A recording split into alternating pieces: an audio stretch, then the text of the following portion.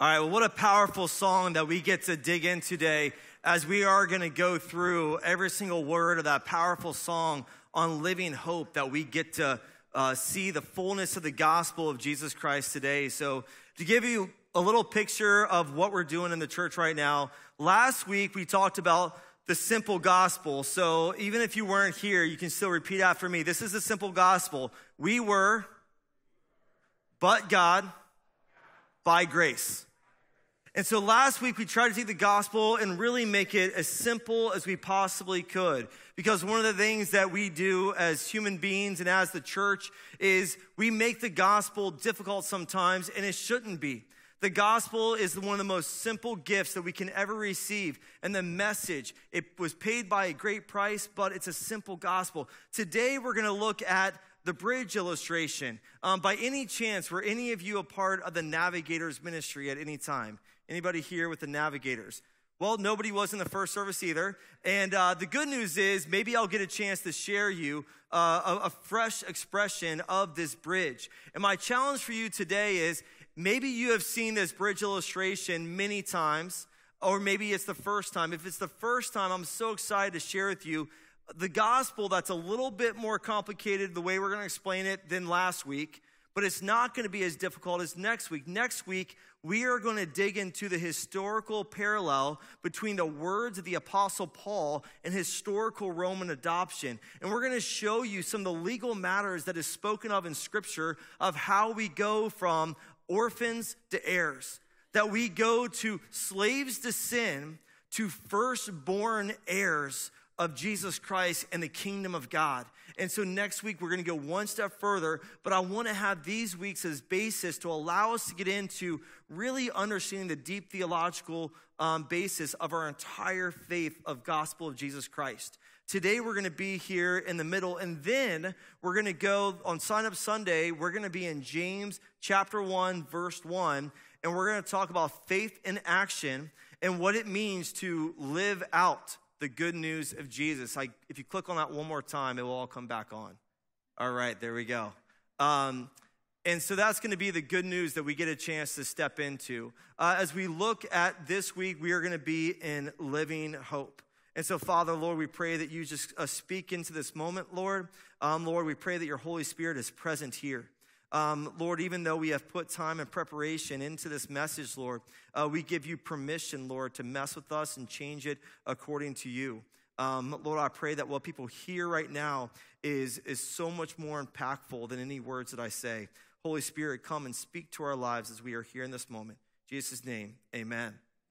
Phil Wickham has shared that his heart behind writing this song, Living Hope, was that he wanted to have a declaration of Jesus being the hope that is alive and active in our lives today. So as we look at James, we talk about living out the good news of Jesus, it's taking the gospel and we live out from there. Over the next 2 weeks, I would encourage you to read through the book of James. It's not a long book. So as we go into the weeks that we look at it section by section, you know in your mind the entire book of James, and you can understand the context of it. Today, we're going to look at this song, and the first thing is, if you're taking notes, and thanks to Brian for helping me write this message and helping me with some of these points. The first one is the chasm we couldn't cross. The chasm we couldn't cross. And I love that play on words there as we get into what this means. And verse 1 is, just going to look at the song that we sang. How great the chasm that lay between us. How high the mountain I could not climb. In desperation, I turned to heaven and spoke your name into the night. This song starts by painting this picture of this huge chasm that separates us from God. So we go back to last week, the we were. We were separated from God because of our sins. We all have felt that distance. The mountain that stands between you and God, it's too high that you cannot cross it. It's too far that you cannot cross it. It's too deep, you cannot go over it. That there's this separation between us and God, that we feel separated from God. But in those moments, this song invites us to turn to God, and guess what? When we do, we have a God who can hear us. And we're not just in this place of desperation, but we know that God isn't our last resort, but it's the best move that we can make. So we look at this and we look at the first step. The first step we're going to focus on is actually God. So what I've done with this illustration on the screen, I've literally taken the PDF from the Navigators and I pulled it into PowerPoint.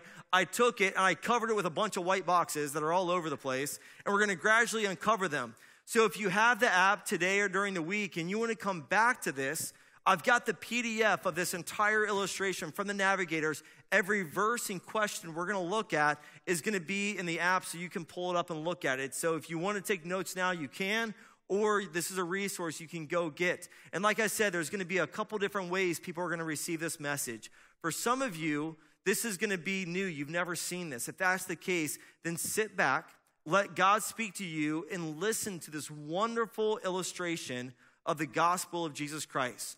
For those of you who have maybe seen this before, you've been walking with Jesus for a long time, I would strongly encourage you, if you've ever want to know how to share the gospel with people, to memorize these verses, and even going as far as practicing, just think about it. All you need is a cocktail napkin and a pen, and you can share the good news of Jesus people.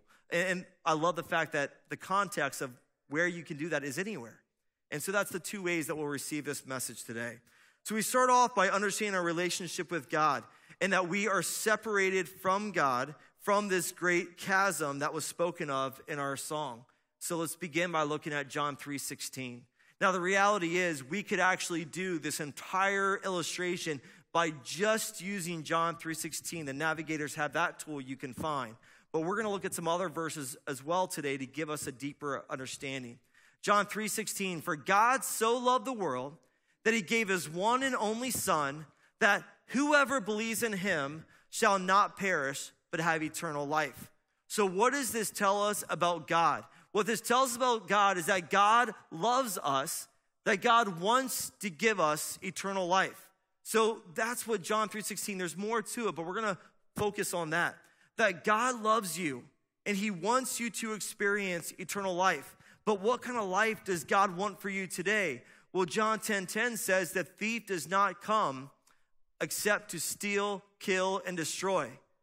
I have come, Jesus declares, that they may have life, they may have it more abundantly, they may have life to the full. So we go back to understanding on the bridge that God loves you, and that God's plan for you is to have abundant life with a purpose, an impact, to have meaning to your life. He wants you to have a life of peace, joy, love, and acceptance. And so that's going to be our understanding of who God is in this story. The second thing is we're going to look at our problem, that we do have a problem with this, and that is the chasm that separates us from God. We have a problem that we can't fix on our own. It begins with a problem called the sin problem. In Romans 3:23, it says, for all have sinned and fall short of the glory of God. And so what's humanity's problem that we see in this? The problem is that all have sinned. All of us have sinned. Like an arrow missing its target, we fall short of God's intent for us. That all of us have done what we should not do, and we're left undone what perhaps we should have done. And so what is the result? The result is the chasm, that we are separated from God, that we cannot reach God. There's nothing that we can do to get across this chasm. So I think about the song that we sang, how great the chasm that lay between us. So let's look at Romans 6:23. It says, for the wages of sin is death, but the gift of God is eternal life in Christ Jesus our Lord. So the wages, if you think about the context here, is when you go to work and you do a job, you have earned the wages, so you earn what you receive. But also we can see this context in regards to our sins. The Bible says that the wages of sin is death. That what we have earned because of our life, because of our choices, because we cannot ever live up to God's perfect standard, that what we earn from that, what we deserve from that, is that we deserve to receive not just death physically at the end of our life, but also a spiritual death, that our souls are separated from God for all of eternity. The wages of sin is death. You know, we continue in Hebrews 9, and it says, and as it is appointed for men to die once, but after this, the judgment. So what happens after we die? We face judgment for the sins we commit.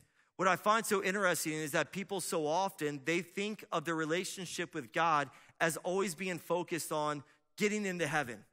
And yes, that is the beginning of our salvation, is that when we receive Jesus Christ as our personal Lord and Savior and our sins are forgiven, that our names are written in the book of life and we earn the right to be called his own, and that we receive eternal life, that we can stand with God, not just in a living hope for today, but in a living hope that we can stand with God for all of eternity.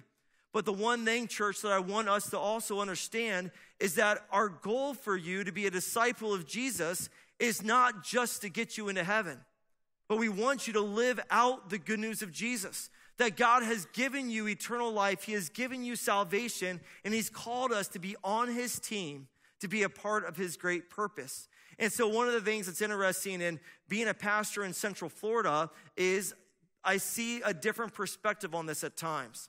I talk to people about, the relationship with Jesus, and then of course, if I'm not a pastor and they want to tell me their church background, and a lot of people have told me like, oh, I don't go to church anymore, but I got a perfect attendance award in Sunday school when I was a kid, so I know me and God are cool. And I was like, well, the reality is, if you believe that Jesus Christ is your Lord and Savior, you've asked him to forgive you for your sins, I do believe that you have received his salvation and that God will not let go of those that he holds in his hands. Yes, I believe that. But what was different was when I was out in California and I was in a small town up in the Sierra Nevada mountains, is I actually lived in a town that most people's grandparents didn't go to church. And their parents didn't go to church. Where you move to Central Florida and everybody has an uncle who was a Southern Baptist preacher or something, right? And so a lot of people here have grown up with church, and perhaps they've even been hurt by the church.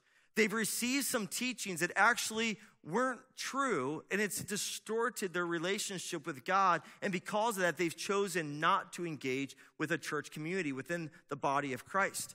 Where when we were out in California, we literally were like, people were like, yeah, I've heard of Jesus. He seemed like he taught good stuff. He was about love, but the church seems kind of judgmental, so we've never been a part of it. And we would get a chance to cook them breakfast on Sunday mornings, cook them dinner on Wednesday nights. We had a clothing pantry. We had a food pantry. We were serving a rather poor community. And we got a chance to really engage in mission and earn the right to share the gospel. And then we would share the gospel with people, and they're like, well, this isn't what I thought God was. This is awesome. And they would receive it, and they didn't have the baggage. And it was a beautiful thing to be a part of, where now I have conversations with people, and they'll say, yeah, back when I was in Maryland, back when I was in Michigan, Pennsylvania, we were a part of our church for 40 years, and we were a deacon, and then my husband became an elder, but now we're retired, and we don't go to church anymore. And I'm not joking. It's a conversation I have often. And I'm like, well, that's not the goal. The goal is not just to punch your ticket into heaven and then to say, well, we did that for a while, now we're retired, but God has a purpose for us. And that God wants us to not just get into heaven, but be engaged in now taking things and sharing the gospel with others. And that's why today we want to empower you by learning these tools on how we can share the good news of Jesus with other people. And so, the reality is we try to build our bridges to church. And so we do things like we try to think that church attendance is going to get us in, that community service is going to get us there. Maybe you heard a sermon, they said if you tithe more, you'll get a better house in heaven. The Bible doesn't say that, but, they've preached that sermon. Or perhaps you thought if you just became a monk and left the situation, that all of a sudden it would just be much easier, But that's not the call that God has put on our lives, that he wants us to have a relationship with him.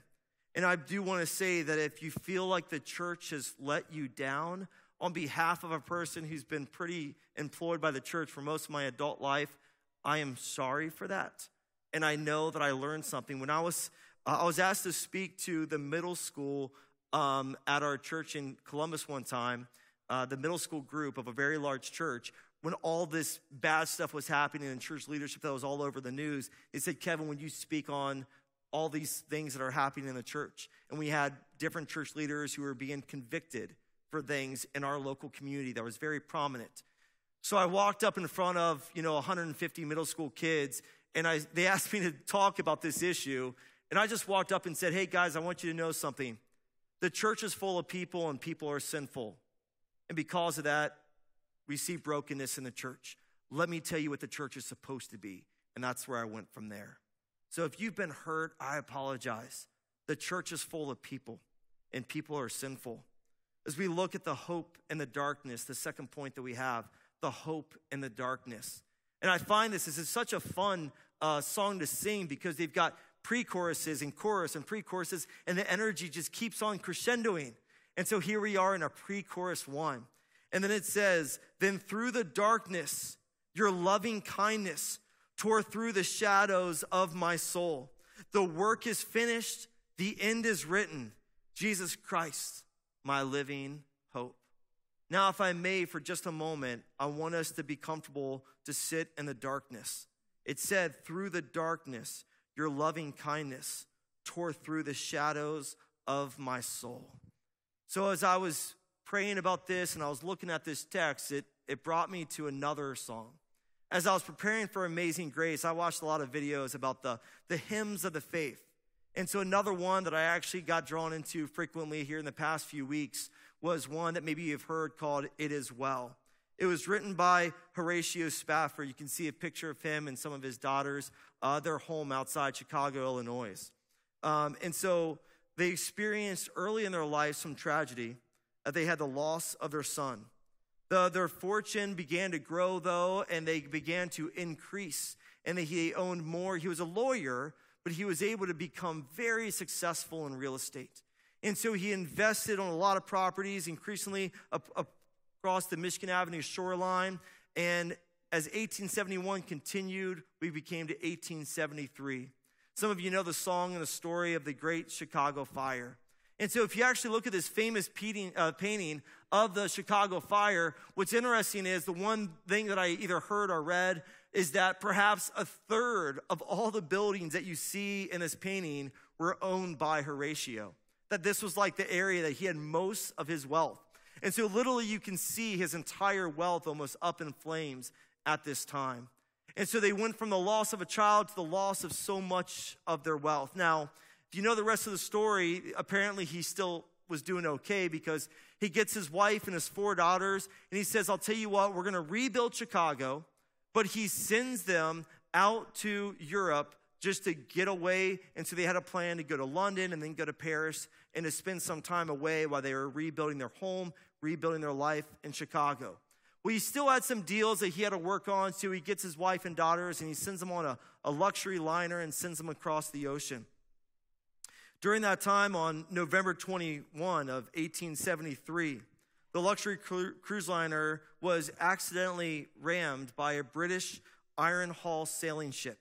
And when the ship comes and just by accident runs into this other ship in the middle of the Atlantic Ocean, it sinks within, they said, 12 minutes. Within 12 minutes, the entire boat sank. Because of that, the wife was able to swim enough to be rescued by the boat that actually ran into them.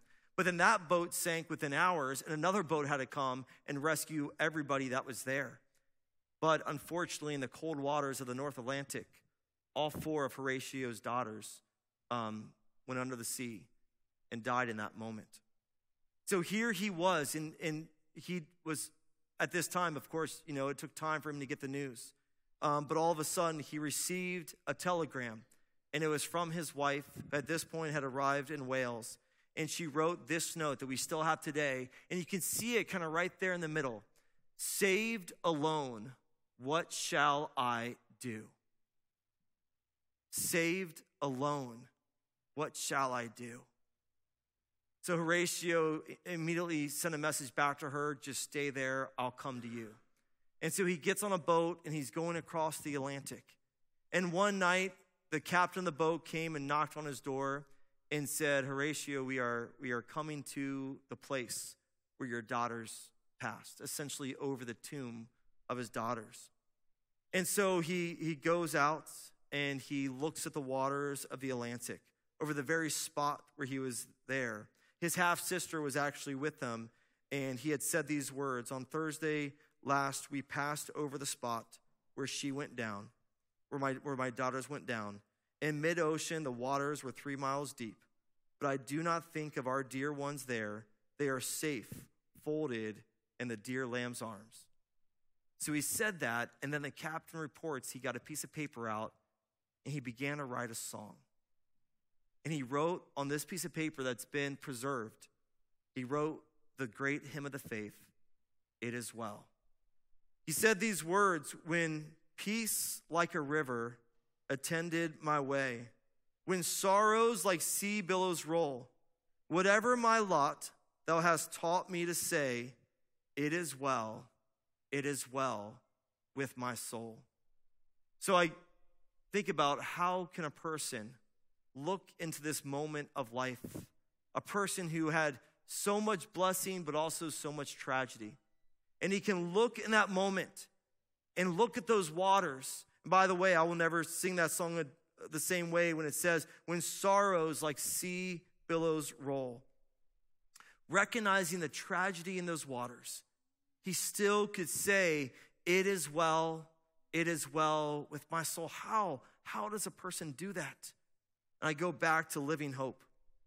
Then through the darkness, your loving kindness tore through the shadows of my soul. The work is finished. The end is written. Jesus Christ, my living hope.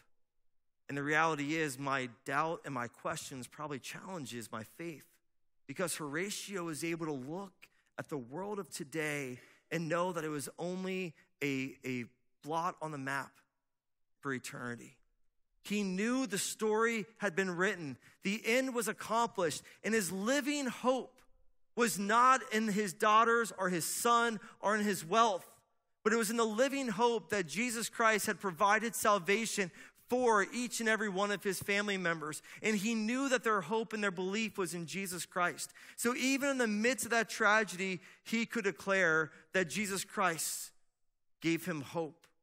In John 8, it says, I am the light of the world. Whoever follows me will never walk in darkness, but will have the light of life. So Friday night, we were able to have this board up for we had a black light on it. We should have brought one in this morning because it really makes it pop. And it's got the "You are the light of the world" on it.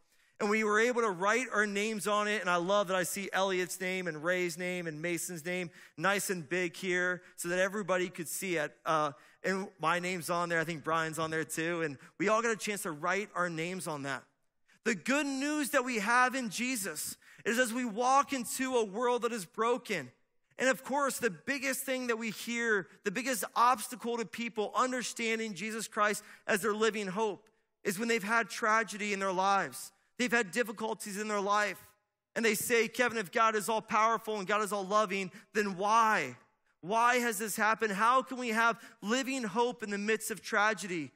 The good news is that we can be the light of the world, that we can share the good news of Jesus. That even amidst tragedy, the hope that we can have in Jesus is that the end has been written. The work is finished, and Jesus Christ is my living hope today. He's my living hope for tomorrow, and he's my living hope for eternity. So even if things in this world may not go according to what we design and what we have planned, that we can have that living hope. And I'm so thankful that God is doing that work.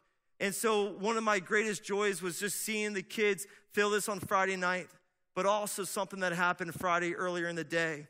And I gave Brady a heads up I was going to be talking about him. And one of my greatest joys was Friday late morning. I received a text from the young man in our church, Brady Hart, who's back here. And it was his first game of the year, a preseason game. And he's got a big thing of life's all ahead of him. He could have been so focused on himself on that day, thinking about the game plan, looking at plays, talking to wide receivers, all focused on that. But he drove down, and we're not very close to Cocoa High, but he drove from his home here before going up for the game. And he texted, hey, can I get some Bibles before going? Because in the midst of all the teams that we all have fun cheering for, and we cheer against each other sometimes, we cheer with each other sometimes. All the games of life that we get a chance to talk of. On that day, the first day of the year, the thing that I was so touched by was that the focus he was on was bringing people to be a part of the team of Jesus. And so he came here, and we were able to hand him Bibles, and he was able to we have these leather ones out there that's the story of Jesus, all put into a nice, easy-to-read story. We gave devotionals. And then Brady called together in the cafeteria of Coco to an invitation for the players who wanted to come. And many of the players did, and even some of the coaches looked in. And he got to share the living hope of Jesus Christ. Where it could have been so easy to justify being focused on ourselves and winning the game, which, by the way, they definitely won the game. And I was thinking of the illustration. Did you get tackled or touched the entire game? No, I watched it after because I was doing the dance. He didn't get touched the entire game, and stats were better than I could do on Madden. And it was awesome. Yes, they won the game, but I also can see that the focus he had to start that day. And when he called me afterwards, I asked him some of the stats, but he was sharing with me the joy of talking about Jesus with his teammates. You see, church, we have this living hope. The gospel is simple. And sometimes we are so afraid to share it, but it's such a simple living hope that we have the opportunity to share. I want to get back into understanding the story. Ephesians 2 from last week. It says, "For by grace you have been saved through faith, and that not of yourselves, it is the gift of God, not of works, lest anyone should boast." Can our best efforts bring the separation between us and God? No. We are saved by grace, which is the unmerited love of God. Good works will never be enough. If you're taking notes in the bulletin, it says, the mercy and the grace of God. We see in verse 2, it says, "Who could imagine so great a mercy? What heart could fathom such boundless grace? The God of ages stepped down from glory to wear my sin and bear my shame." Ephesians 2, also from our verses last week, it says, "But because of his great love for us, God, who is rich in mercy, made us alive with Christ, even when we were dead in transgressions. It is by grace you have been saved." You see, we can't even begin to imagine the mercy that God has shown for us. It is so great that it's beyond anything that we can fathom, we declare in this song. That Jesus took our sin, our shame, and he did it out of pure, boundless grace and love for us, his mercy for us. He stepped down out of heaven, out of the glory of heaven, to walk in our shoes and to take our place. This isn't some abstract idea. This is personal. It's Jesus saying, I've got you, and I can take care of all of this. The next thing, if you're taking notes, is the power of the cross. We see in the pre-chorus too. The cross has spoken. I am forgiven. The King of Kings calls me his own. Beautiful Savior, I'm yours forever. Jesus Christ, my living hope. 1 Corinthians, the Apostle Paul says, "For the message of the cross is foolishness to those who are perishing, but to us who are being saved, it is the power of God." When you're falling down that chasm, it's foolishness. But when you recognize that the cross is our foundation and it allows us to get to God, it becomes the power-saving grace of God. So we look at point 3 here, and that's God's solution. We can't build a bridge to God. There's nothing that you can do to build a bridge to God. I want you to understand that this bridge of the cross was built by God. This isn't us building a way to get to God. It was God building a way to get to us. That's how great his love is for us. And it says in Romans, "But God demonstrates his own love towards us, and that while we were still sinners, while we were yet sinners, Christ died for us." I love the phrase, Christ never died for a single righteous person, but he died for many sinners. He died for us while we were yet sinners. And what that means is the way that this bridge is designed is that we don't have to get ourselves fixed up. You don't have to get yourself cleaned up. You don't have to get over your hurts, your habits, your hangups, your addictions. You don't have to get over your hurt. That God will build the bridge to you while you are yet sinners. He will come to you. So if you know what you maybe even did last night, or God knows what you did last summer, whatever it is, that God knows and he still builds the bridge to come to you. That's the good news of Jesus. That's his solution. His solution is nothing that you need to do. He says, I've got this and I can do for you what you cannot do for yourself. First Peter tells us this, and this is the Apostle Peter. Peter, from the disciple of Jesus, saying, "For Christ also suffered once for our sins." The lamb didn't have to be sacrificed time and time again. Once for our sins. The just died for the unjust, that he might bring us to God. That's it. I'm not making this up. This isn't an illustration that I'm making up. This is the gospel. That he might bring us to God, being put to death in the flesh, but made alive in the spirit. Why is Jesus dying on the cross and rising again such good news for us?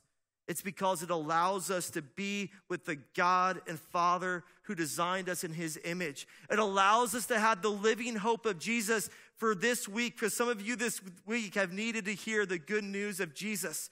You've needed to know that he is your living Savior today, not just when you die, but you need Jesus to live by so that you're ready for him the day that you die. But we need our living hope each and every day. It allows us to know that Jesus conquered both our sin and our death by dying and rising again. This is the Christian gospel. This is the good news of Jesus. The cross has the final word. It's like a declaration from God saying, you're forgiven, you're mine, and nothing can change that. All you've got to do is walk across the bridge that I have given for you. You see, we often forget that the King of Kings calls us his own. We're not just followers, we're family. And that changes everything. Next week, we're going to dig into what it meant for a slave child to be all of his debts paid, to be made free, to stand in front of a magistrate and become the firstborn heir of a Roman citizen.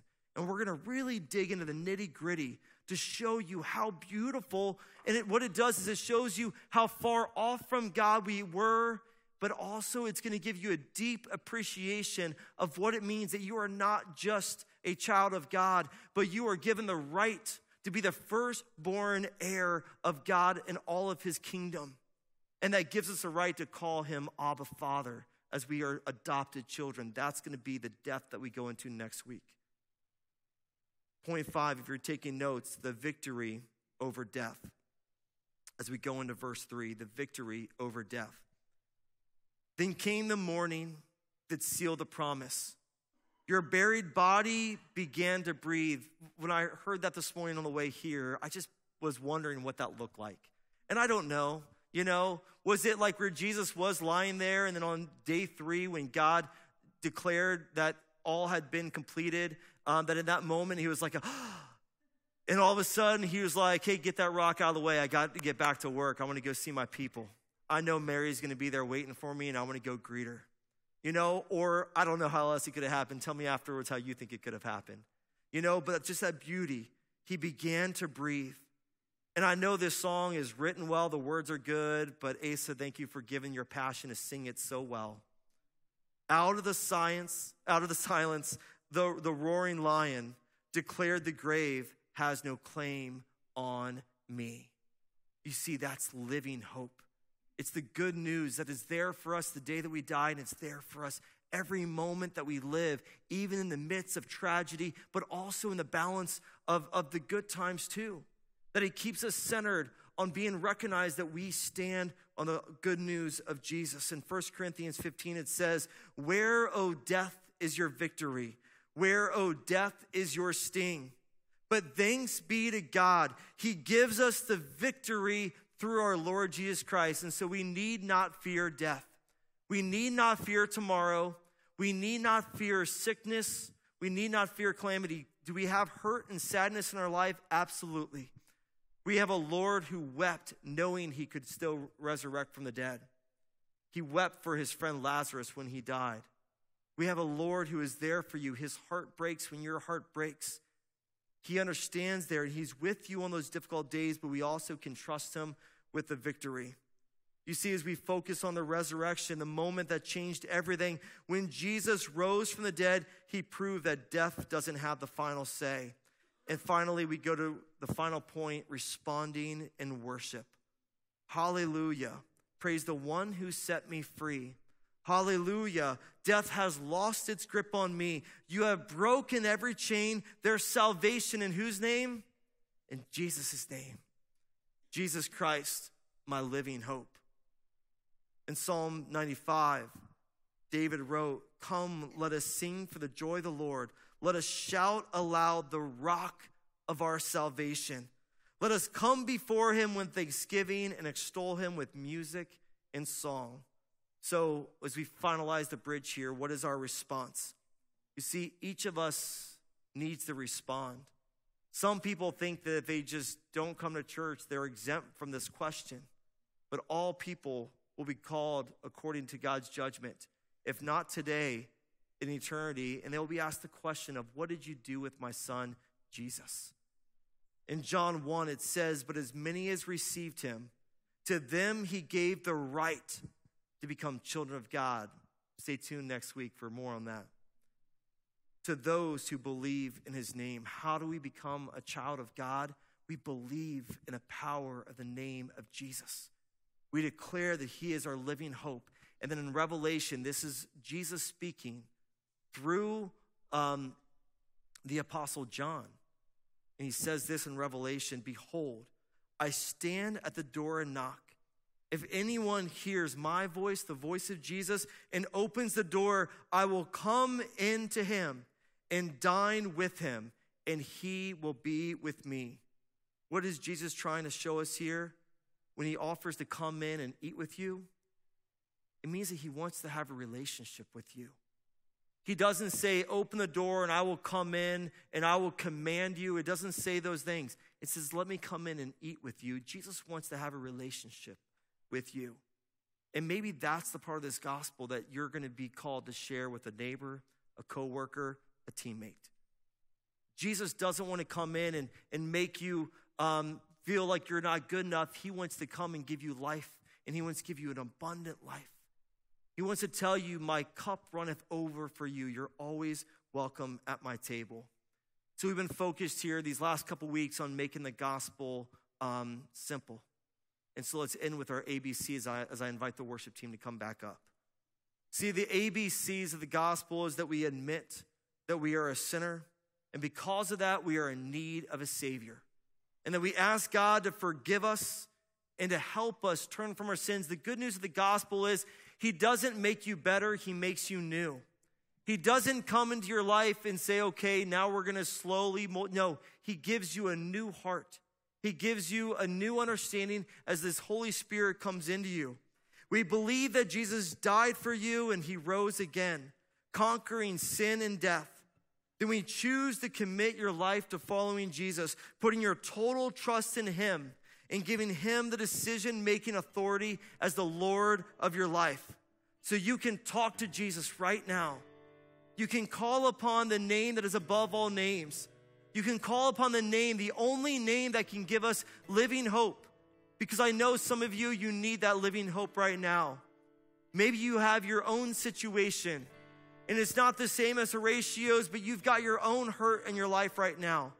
And you need to declare that Jesus Christ is your living hope, that even in the midst of tears, even in the midst of hardship, we can declare it is well. Because the Lion has come out of the grave, and he has declared that we can be free in him. Church, if you would stand as we come to the Lord in prayer, let's stand before him.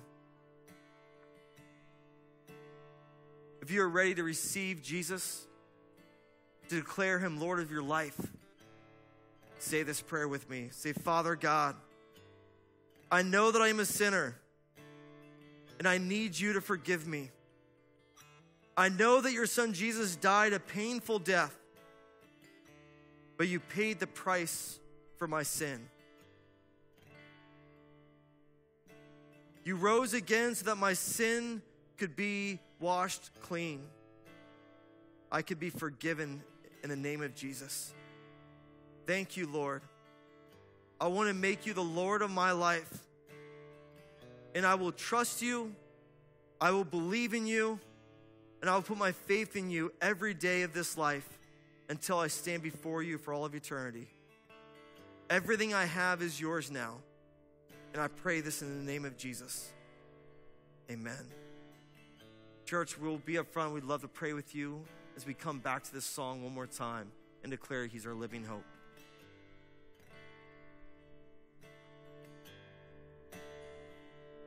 Come on, let's all sing this together. We've sung it once before, but let's really lift up our voices together as we sing this and really give him praise. How great the chasm that lay between us, how high the mountain I could not climb. In desperation, I turned to heaven and spoke your name into the night. Then through the darkness, your loving kindness tore through the shadows of my soul. The work is finished, the end is written. Oh, Jesus Christ, my living hope.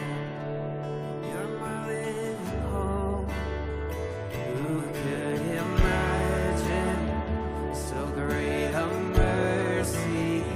What heart could fathom such boundless grace?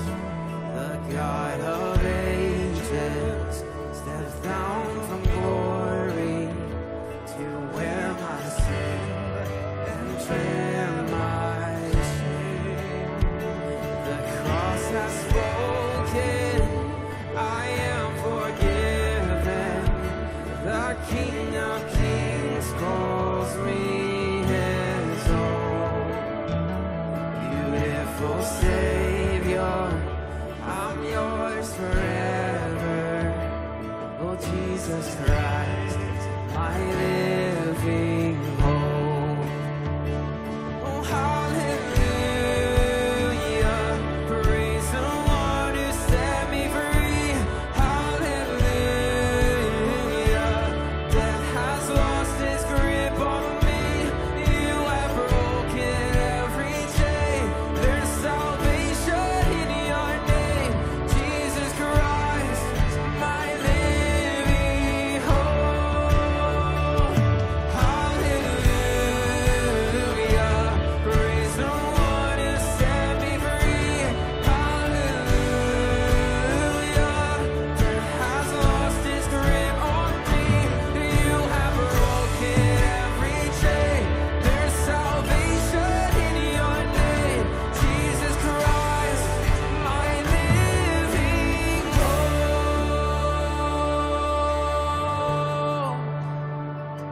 You're my living hope. Then came the morning that sealed the promise. Your very body, it began to breathe. Sing it out of the silence. The roaring lion declared the grave has no claim on me. Then came the